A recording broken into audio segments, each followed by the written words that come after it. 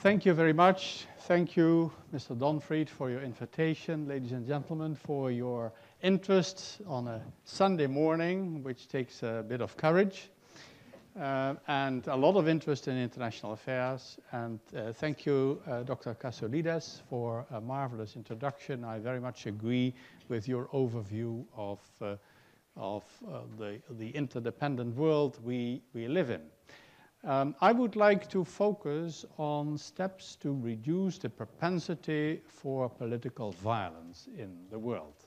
And let me begin by trying to visualize the kind of world we live in now and the kind of world you are likely to live in 40 years' time, in the middle of the 21st century. The world of today is like the chairs you see here around me, 6. There's a 7th place next to that chair. We live in a world of almost 7 billion people. So one chair is 1 billion human beings. Next to this chair, on the ground, are 925 million people who suffer from hunger every day. Almost a billion. We don't meet them. Even if we travel abroad, we don't see them, we don't communicate with them, but it's 1 out of 7 of us human beings. 2 chairs are the absolute poor, people who live on an income of $1.25 a day or less. We don't generally talk to them, we hardly see them on television. 3 out of the 7 live in very fragile, poorly functioning states with very weak or very evil governments who exploit their own population, suffer from what I call internal colonialism, where the ruling elite exploits the country for its own purposes.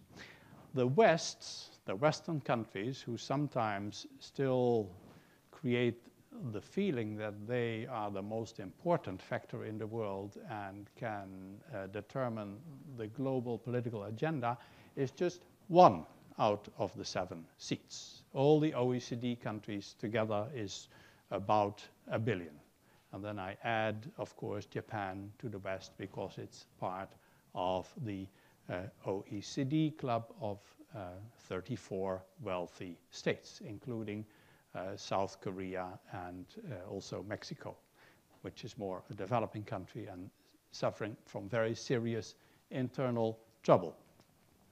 Now, that's the situation now. Out of the 3 chairs reflecting fragile states, poor and bad and evil governments, most of them, of the people living there, suffer from daily political violence. Contemporary armed conflict, I call it, because war and civil war are somewhat outdated notions. Contemporary armed conflict is a mixture of war, civil war, organized violent crime, which always flourishes in situations of very weak governments and civil war. Contemporary armed conflict also implies genocidal campaigns and genocidal attacks, particularly on women. Mass rape is the new ugly face of genocide, as we see it in African countries, as we have seen it also in the Balkans, as we have seen it in history, and as it happens elsewhere in the world. Now, 7 places now in the globe. 2.5 chairs will have to be added. World population growth will increase till about 9.2 billion people by the year 2050. That's a demographic impulse which cannot be stopped. We often do not realize that half of the present world is younger than 25 years. That's the result of rapid population growth in the past decades. And this creates a tremendous population dynamic. And we could be happy about so many more human beings if they were facing a happy life. The 2.3 billion people who will join us in the worst countries. The poorer the country, the worse the government, the higher the population growth. So this enormous population growth means high child mortality, high maternal mortality, and other serious problems in the weakest countries like HIV/AIDS. In parts of Africa, life expectancy has dropped to about 35 years.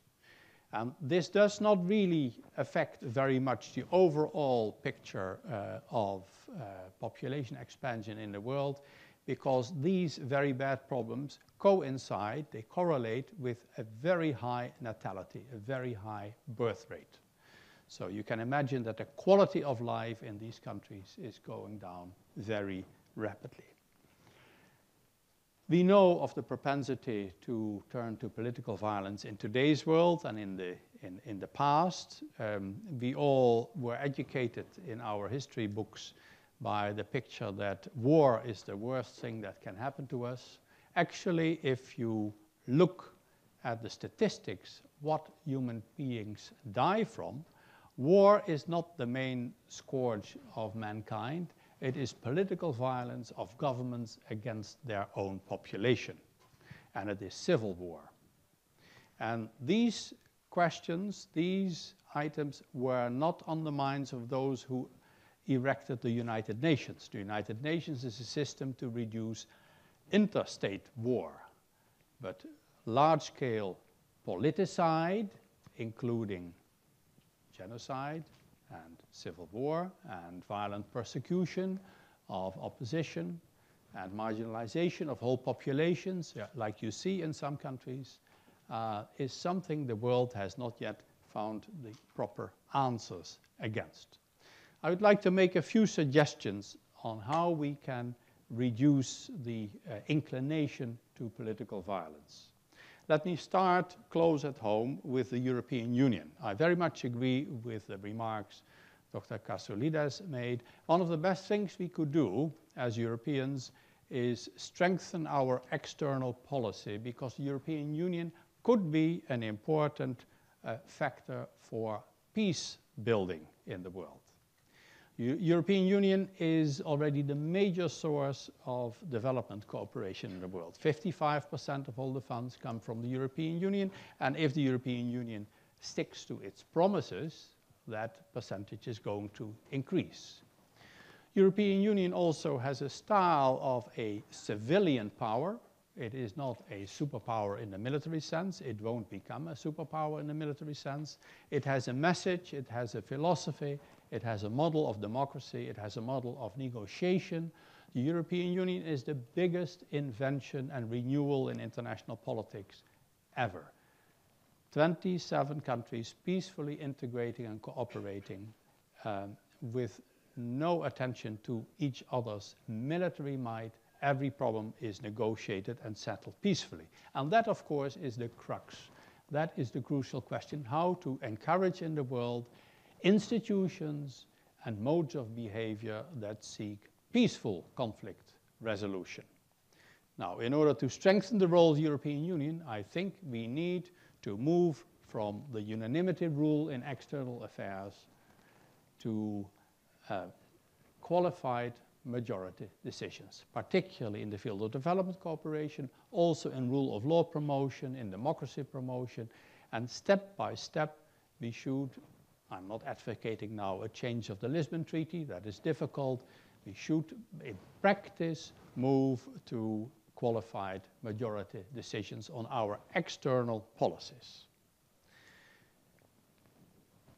And also to this belongs strengthening the role of the permanent president of the European Council. He has to fight his way upwards by precedent and plays a modest role up till now, but we need a strong representation of the persons who represent the European Union on the world scale, so that they are recognized as the speaking partners of the US President, the Chinese Prime Minister, the Russian President and Prime Minister. You understand what I mean. Second point, how to reduce political violence.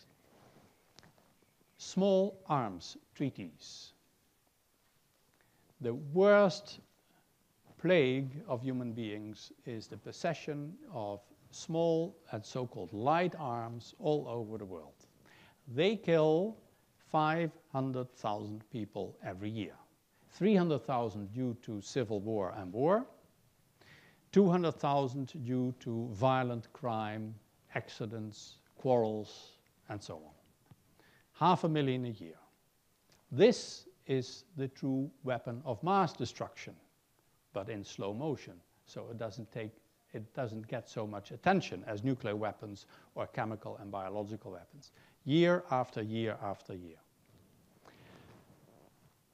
Many weapon exporting countries say it's not possible to curtail this, to put boundaries on this.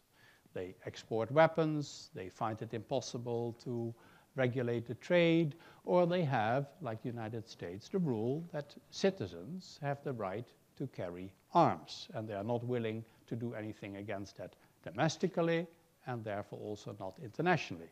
But it is a major problem. In the United States, 25,000 people are killed every year because of crimes and accidents with firearms. That is a whole small city which is wiped out. So it is very urgent that countries come together to conclude small arms treaties. It is possible. It was shown by a number of NGOs which started in the 1980s. They advocated a ban of small landmines as they kill and maim 500 people a week. It was started by individual civilians. Some countries supported the position. Then 1, 2, 3, 7 NATO members joined this campaign, and all of a sudden it became a wave through diplomacy and politics. 40 years of talking in the United Nations in the Disarmament Committee had not achieved anything in this field, and then all of a sudden we had a conference in Ottawa banning all small landmines. That's in the category of small and light weapons. So it shows it's possible. And it also shows one should not wait for consensus. We should just do it. Get a number of governments together, conclude such a treaty that puts the blame on all those governments who do not sign the treaty. And one after another will come and sign the treaty because they don't like the criticism of the media and the opposition in parliament. Why do you not sign this treaty regulating the production, the sale and the possession of small arms? Small arms do much more than kill people. They upset entire societies. They upset traditional family systems and tribal systems. A young man of 12 years old with a Kalashnikov is, of course, a terrible factor in his village and for his parents and brothers and sisters. And in many African countries, you can buy a Kalashnikov for the same price as 2 or 3 chickens. So this is a very urgent question. Second point I would like to make, or third it is. When we talk about world peace, we think about international organizations and negotiations and mediation and defense structures. It is very important that we reduce rampant population growth in the poorest countries. Why do I join from peace to voluntary birth control? There is a very important statistic which is ignored. The highest number, the highest risk of civil war and domestic violence and crime is in countries with a very high population growth and a very large segment, very large cohort of poorly educated, unemployed young men. Those countries also have the weakest governments, the greatest poverty, the least perspectives for people, and there the population is easily mobilized for violent crime and for war and civil war. You can already see from the population statistics of a country its shape, how large the risk is that it will fall into war and civil war. The countries with a balanced demographic situation and the more aging countries are peaceful. So this is a very urgent additional reason to encourage voluntary birth control by information campaigns and making available the means for personal family planning. It is, in a way, a magic bullet because it also reduces poverty. It also reduces many serious diseases like HIV/AIDS. It also strengthens the autonomy and human rights of women. Most women in developing countries get on average 6 children. If they have the means to determine themselves how many children they get, the number immediately drops to 3 or 4. That has a tremendous beneficial effect on the social situation, human rights, economy, political stability. And it is very strange that this very important area of international cooperation, voluntary population, birth control, has not moved to the top of the agenda of international assistance. It could have an important place in development cooperation and in the work of non-governmental organizations. And those who have done so have been very successful. Also in countries where you would expect a lot of resistance. And let me remove an often existing prejudice. Islamic countries are much more open to voluntary personal population control than many Roman Catholic countries. So this is not a problem of one particular religion or culture. Resistance against it is everywhere, but the resistance is from top leaders who are generally not elected in a democratic fashion. The regular population knows very well what daily life is all about and how important it is that the children who are born are wanted, will not be neglected, that there will be means for them to take care of them, to feed them. It is a measure, therefore, which avoids a lot of unnecessary suffering. Then my final point. In the development cooperation that we are used to, and that has been the tradition of North-South cooperation insofar there is development cooperation, because it is not all that much, we focus very much on transfer of capital and economic knowledge. Its focus is on economic growth. What I put to you is that that is the wrong focus. We should focus on building institutions for peaceful conflict resolution, meaning rule of law. Countries which have a decent rule of law system do well economically because conflicts are settled by negotiation or elections or in the courts. Rule of law promotion means training judges, training police, encouraging human rights institutions, helping the poor with legal aid to claim their rightful possessions and settle conflicts peacefully. Particularly reforming police services is incredibly important because the police is the face of the state to most of the population. If the police is suppressive, brutal, discriminatory, beats people, you don't go to the police if you have a problem. Research in many of the fragile states means that people try to avoid the institutions for rule of law as much as possible. And in those countries where these have been built up, people trust the state, they trust the government, they trust also economic institutions, they start to invest and build for their future. So we should focus in our development cooperation much more in promoting the rule of law in the world. There are many possibilities for it, and the European Union, I return to the beginning and the points Mr. Kasoulides made, is very well placed to do this because it has built itself an international peaceful conflict resolution system. Our states are rule of law states. We have a high level of living and human development. People outside Europe expect a lot from Europe, and they're always disappointed that we do not deliver on the expectations they have. Thank you very much.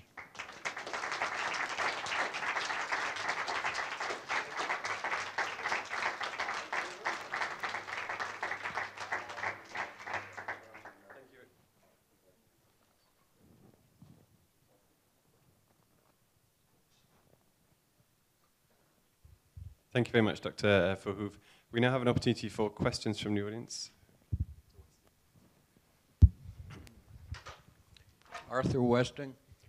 I want to say that yesterday and today we've heard a number of very interesting and valuable presentations, but I have to say that yours has been the most stimulating and the most important one I think we've heard so far. Having said that, I have two very small points. Yesterday, a number of times, people referred in passing to a shortage of water, for instance, in the Middle East, or a shortage of food in various countries. There was an American ecologist some years ago who vehemently objected to those terms, shortage of water, for example, and coined a new word, longage. He said, it's not a shortage of water, it's a longage of people. A play on short and long. So, and there's only one other point I'd like to make. With respect to the Catholic position, the formal official Vatican position on birth control, this in fact has essentially no actual impact on Catholic populations or Catholic countries. Take Italy or Spain or various other nominally Catholic countries, and their birth rates have no connection with their religion. Or there have been some very interesting studies for example, in a city in the United States, Bridgeport, Connecticut, which is half Protestant and half Catholic, and it turned out that the birth rate in the two religious categories had absolutely nothing to do with their religion, but with their economic situation. Thank you. As far as the shortage of water is concerned, the Food and Agriculture Organization of the United Nations predicts that by the year 2050, we need food production 70% more than now to feed the world's population. The growth in arable land is very small. There is an enormous shortage of fresh water, irrigation water. So I don't play with words about shortage or scarcity or a longage. Fresh irrigation water and fresh drinking water are a very serious situation, are in a very serious situation. We have a large segment of the population in the world. I think it's about the people lying there, the 925 and the first chair, who do not have daily, reliable, fresh water for their families. That it can be solved. by means of economics and energy and technology, but then we have to make the necessary resources available for it. I don't want to dwell too long on this point, but it's related to the world energy situation. We can create enough drinking water and reliable irrigation water if we have the right energy systems. Second point, you referred to similar birth rates in Catholic and non-Catholic or mixed situation. Yes, there was an interesting research by a number of doctors published 2 years ago in the British medical journal, The Lancet, which showed that the official position of authorities concerning birth control had not much effect on people's behavior. But that is not a consolation, because in a number of countries there are stiff legal regulations in this field, and if people are not allowed to use freely the means of voluntary birth control, they often resort to illegal abortion.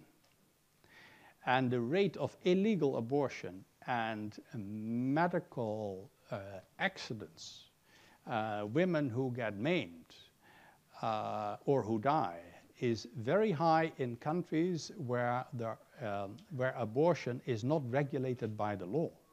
I do not advocate abortion, I advocate good laws.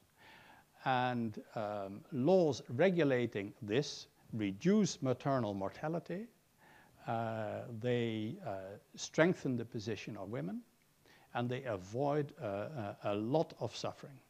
So your remark is correct, but it leads to regulating all forms of birth control. And I should say abortion is not a form of birth control. It is an entirely different area than voluntary birth control. But it has to be regulated.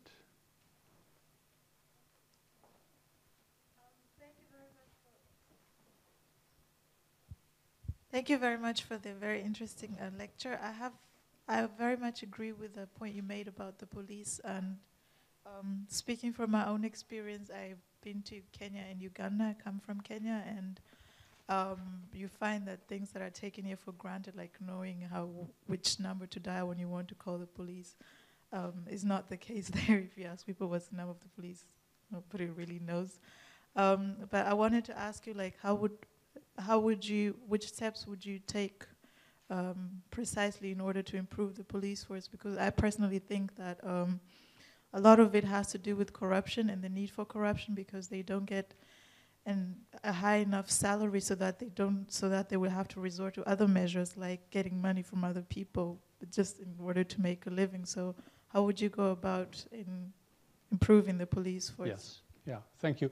I have two suggestions. First of all, in countries where war or civil war has taken place and UN peace operations to help the country settle down and rebuild its future, there's often tremendous shortage of qualified police.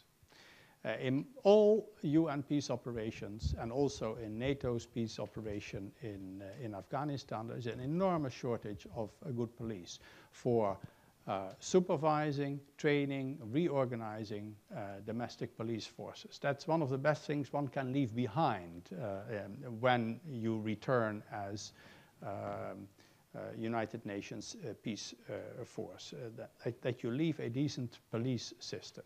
So that element in all peace operations, which always focus on the military side, should be strengthened. Strengthen also the police side. And along with that, court reform, training judges, and prison reform. Most prisons are abhorrent situations. Secondly, in development cooperation, it is common to finance ports, harbors, railway stations, education systems. Why not finance reform of the domestic police system. Why not train these people, reform the laws pertaining to the police, fight corruption, court reform, strengthen individual lawyers, giving regular people legal aid so that they can go to a lawyer when they have been abused. This is a very interesting area. It works. I shall give you an example. There was a lot of inexpensive but lasting legal reform assistance to Indonesia. Indonesia has gone through very difficult times, but it got a strong human rights movement. The reformist mood pervaded politics. Indonesia is now the largest Islamic state which is a democracy. It has had a number of democratic elections. Now, every democracy you can make critical remarks about, but it is a democracy with a freely elected government and parliament. And legal reform from international sources has made a tremendous difference. There are other examples. Mozambique has accepted in the field of development cooperation a number of police reform programs. It can be done. And it is not that it cannot be done or that countries don't want this. It is that we, Western, rich countries, have always thought of economic development as building things, as material progress. Building and reforming institutions and the human beings that go with them is much more important and much more lasting.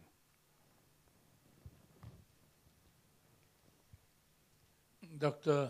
Voorhoeve, I have been very impressed with your address, and I fully endorse most of the points you have elaborated upon. I would like if you could kindly comment on the statement made by Mahatma Gandhi that there is enough in this world for everybody's need, but not enough for everybody's greed. Now, we will recall that after the Cold War, many of us expected a reduction in the armament industry. But instead, if we look at the figures, this did not happen. We saw the manufacturing, munition companies in the state getting bigger and bigger. And when we think about the amount of money which each nation has got to spend on budget, defense budget, don't you believe that if we could aim at more peace making rather than peacekeeping, we could save a lot of money and utilize this to get a better world? Thank you. Undoubtedly, I entirely agree. We spend now on a yearly basis about $1,600 billion on defense in the world. Much of that is not defense, but is regime security. It is paying troops to keep the population silent, even if there is no external threat to the country or very little. To compare, because these figures don't say very much, the total effort in the world for development cooperation is 120 billion. So it is defense spending is about 14, 15 times as much on an annual basis. So a small shift into civilian structure building and rule of law building is easy to finance. Did you say 120? $120 billion is development aid, and 1,600 billion is arms spending. Another figure, now expressing it in human beings, if you add all the large armies in the world, I stopped counting armies with fewer than 150,000 soldiers. If you take all the large armies, 150,000 and up, you have 20 million military in the world, 20 million standing military, not reserves, not militia. If you add all the military involved in UN peace operations, you get to about 150,000 or less, depending on how you count the operation in Afghanistan. It shows that less than 1% of all military power in the world is used in peace operations. So it also shows it's not a lack of resources in the world that we suffer from. We suffer from wrong priorities. And that goes back to your statement of referring to Mahatma Gandhi. There is enough for everybody in the world for people's needs, but not for everybody's greed. I do not like the word overpopulation. We have a misallocation of resources. We can easily feed the entire population of the world from an agriculture area as large as Brazil, if we would use the best agricultural practices. So it's not that the resources are too small, it is that we do not use them in the proper fashion. And basically, poverty is not a question of lack of food, it is a question of powerlessness. Poverty and poor drinking water is not having the power to correct this. So it's basically a political problem, and that means that we should shift our priorities. So I agree with your statement. Dr. Voorhoeve, I'm afraid we've run out of time, but on behalf of the ICD and the audience, I'd like to thank you very, very much for your presentation this morning. Thank you very much. Thank you.